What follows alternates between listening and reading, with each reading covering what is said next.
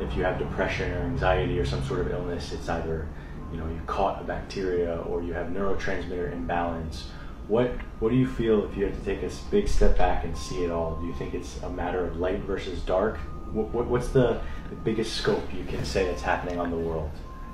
Well, of course, you know, that's I could give many answers to that, but I think light versus dark is the shortest way of expressing it. You know, I in different lectures that I give, you know, so I make it very clear. We don't have to go into the details.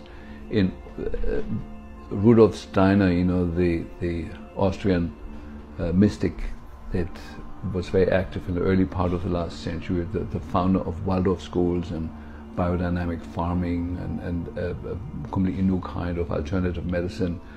He predicted, you know, that towards the end of last century and the beginning of this century, there will be a movement driven by big corporations to take the soul away from people, to disconnect people from the higher world. And in order to do that, we have to destroy the pineal gland in people.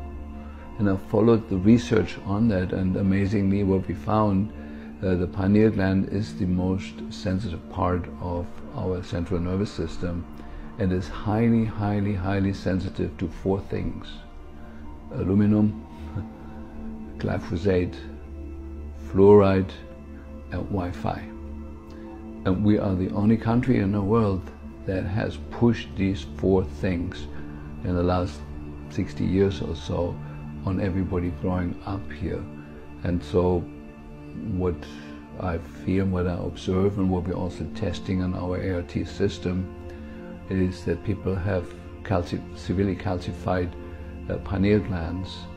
And I show the anatomy in some of my courses. You know, it's very clear that the pineal gland is a receiver for higher fields of energy and translates them into thought and into actually controlling our immune system, our endocrine system, and so on and so forth. There's all science, you know, but very few people pay attention to science anymore, especially it's become the new norm. And so